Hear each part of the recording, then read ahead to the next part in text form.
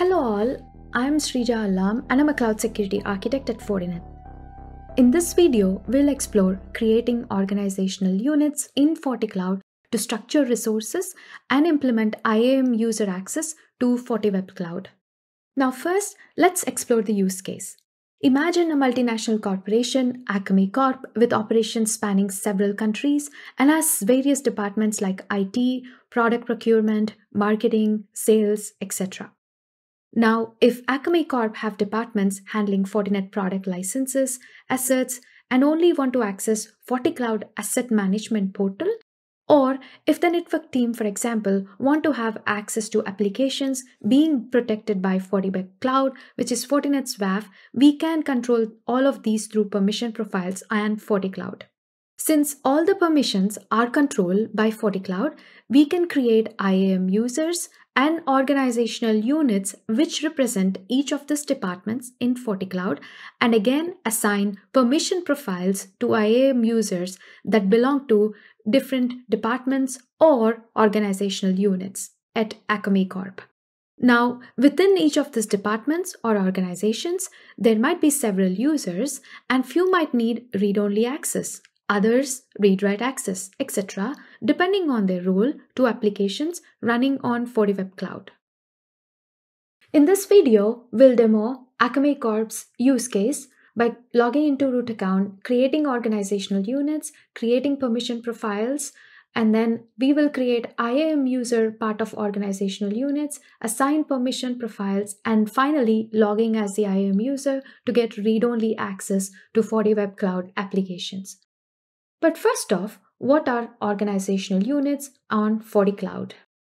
Organizational units are designed to structure and manage resources efficiently, reflecting the company's hierarchy. This setup facilitates permissions and security policy management. The video highlights creating IAM users within the structure seen on the screen. Here is the structure of how an organization with a root account can have a master, IAM user, or external IDP role. This video specifically focuses on creating IAM users. We can start by registering a root account if you don't have one already. If you have a FortiCloud account, log in with your user credentials. Once logged in, select the root account. And then on the top left corner, click on your profile, My Account, and then go into the My Account IAM version. On the left side tab under Account Preferences, we will need to enable Organization feature. To enable Organization feature, we will need a FortiCloud Premium license. You can join an organization if you want to be part of an OU. Otherwise, you can also create an organization. Here, we can upload an organization structure. You can download a file template and input the hierarchy in the template. Or we can also input the organization info manually. Start by typing the name of the organization and give a description as you like.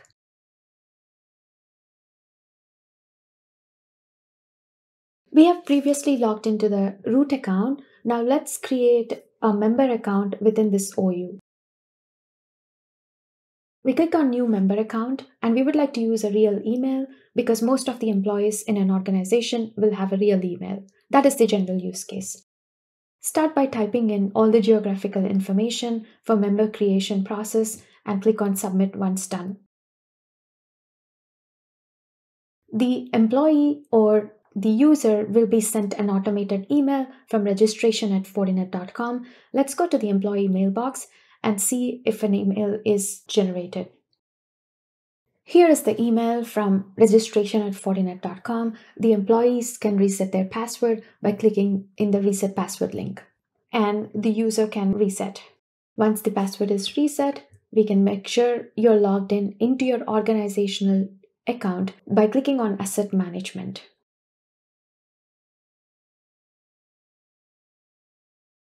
Now let's go back into the root user account from where you have created the organization in order to create a permission profile to the member account, in this case to Bob Quirty. Let's create a permission profile, the status to be active, give it a description, make sure the permission profile name is unique, and then select the type to be organization. We click on Add Portal and make sure we give access to FortiWeb Cloud Portal. We can also select different permissions between modules, and then we can also select read-only, read-write, or no access to these modules. Once done, we will click on Submit. If you would like to add any other portals, you can now do it in the same step. Now let's create IAM user and give Bob Quatty, part of the organizational unit, to have access to my root FortiWeb Cloud portal. Fill in the information as needed.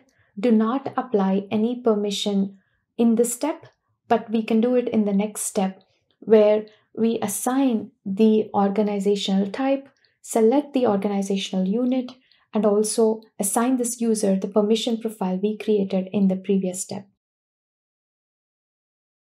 Once done, we can confirm to make sure everything looks as needed, and then we submit. Just a recap here, what have we done so far is to create an organizational unit from the root user account, create a member account, and also assign IAM user permissions to the member account in order to access the FortiWeb Cloud portal. Now, for the user to access the root account, we need to reset the password. We can go on to security credentials, reset the password, copy the reset link, and send an email to Bob Quatty in this case. Now let's imagine Bob Quatty received the email and he's ready to reset the password. He'll click on the link, reset the password. We can see the account ID at the top. Bob will reset the password and then he'll click Submit. Once done, we can use the same username and the account ID to log into the root account. Here we'll go into IAM login on support.fortinet.com and then enter the account ID or alias and the password Bob just reset.